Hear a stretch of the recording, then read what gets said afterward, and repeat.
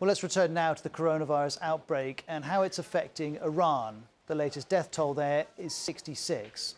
Let's try and clear up what exactly is happening with the virus in Iran. The number of cases has doubled to over 1,500. Here's the Tehran Times, which is connected to the state, saying one of those to die is an advisor to Iran's supreme leader, Ayatollah Ali Khamenei. Now, despite this sharp increase in the statistics, there's evidence to suggest the number of cases and the number of deaths is higher still. Here's the head of the WHO saying a chartered flight has gone from Dubai into Tehran carrying staff and medical supplies. And we know that Iran's government is doing its best to shift through the gears on this story. This is the health minister.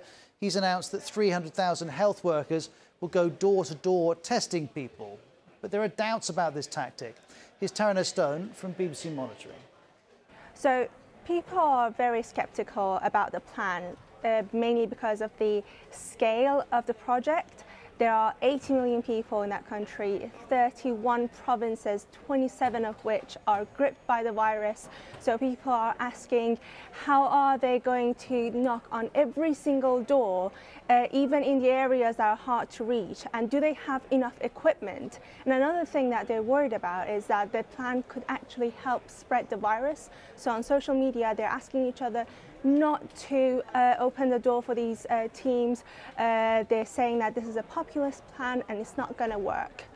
Now, the initial centre of the outbreak in Iran was the holy city of Qom, just south of Tehran. Today, BBC Persian published this video. It's a man filming burials at a cemetery in Qom, and he says he's already been involved in the burial of 80 people, all connected to the coronavirus, and if that's true, that would be far in excess of official figures. We have another video, this time from the capital, Tehran, again highlighted by BBC Persian. This man, you can see here, is warning passers-by not to come near him. He says he's infected, and we can see him coughing severely. He's then picked up, as you can see, by people wearing full protective suits, and he's placed into an ambulance. Well, here's BBC Persian's Rana Ryanpour on how we assess the statistics in Iran.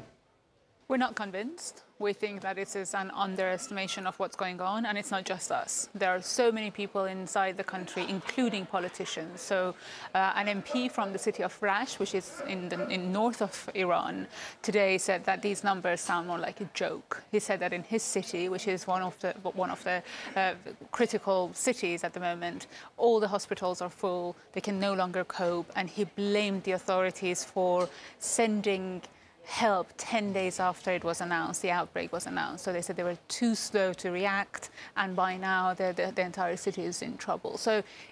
So many people believe that it's either downplayed or the authorities don't have the capacity to test all those people who are affected and who are possibly dead. And they have been buried, and the cause of death has been announced as chest infection or flu without being tested to know whether they died because of the coronavirus. Well, tell me more about these cities, because often when we talk, we've been focused on Qom, understandably, because that's where the outbreak started. But where else should we be looking? So at the moment, the worst hit city in terms of number of cases is Tehran, the capital. But also we have now the city of Rash, which I just mentioned, and the city of Kashan are on red alert, and it means that the numbers are quite serious. But it's not just that. Out of 31 provinces in Iran, 27 provinces have reported cases of coronavirus. So we're only talking about 4 more provinces, and many believe that they probably have it and they haven't been tested yet.